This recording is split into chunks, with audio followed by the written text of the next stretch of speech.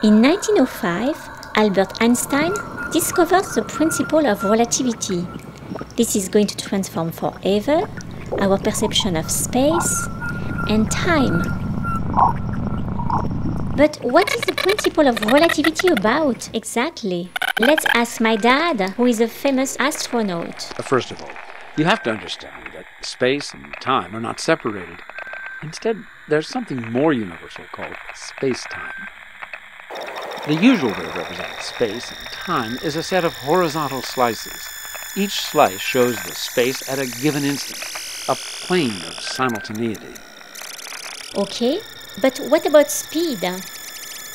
When something is moving, speed can be added and added and added. This works only for matter, but not for light. If light is always constant, it never changes. There is a contradiction between light and matter, but the Dutch physicist Lorentz was able to harmonize them.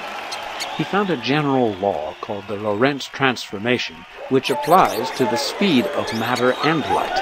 This is the first pillar of Einstein's theory of special relativity. And there's a second pillar, which goes like this. I'm at rest in my house, watching my dad move away in his space shuttle. But from his point of view, I'm the one moving away. Who is right? We are both right. There is no difference. The movement is like nothing. Absolute rest does not exist. Motion is relative.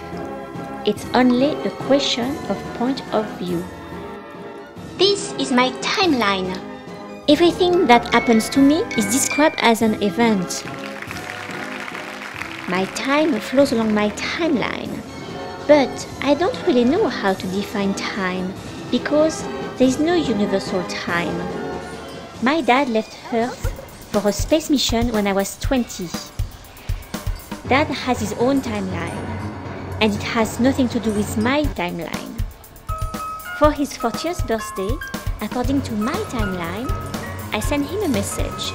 His message said he received it on his 31st birthday. I received his answer on his 32nd birthday. What's going on? In order to keep track of time, I used my atomic clock that was adjusted to Dad's atomic clock in his spaceship. Months, seasons, years went by. The world went through a lot of transformation. And one day, finally, Dad came back. Hi, darling. It's late. Got to be in bed by now. Hey, Dad. How old are you again? I'm 45, and you, little girl, you're 75, remember? When I was traveling in space, my time flowed independently of yours. And if I compare both, only 8 years went by in your timeline, while mine lasted 55 years. Isn't that weird? It's because I was traveling at very high speeds. I wish you could take me with you in a faraway mission and travel even faster, so we could come back earlier than when we left. Alas, we will still be older than we are. This is maybe the only real certainty about time. So we can change the past orbit the future? Bummer. I wonder what Einstein would have said about that.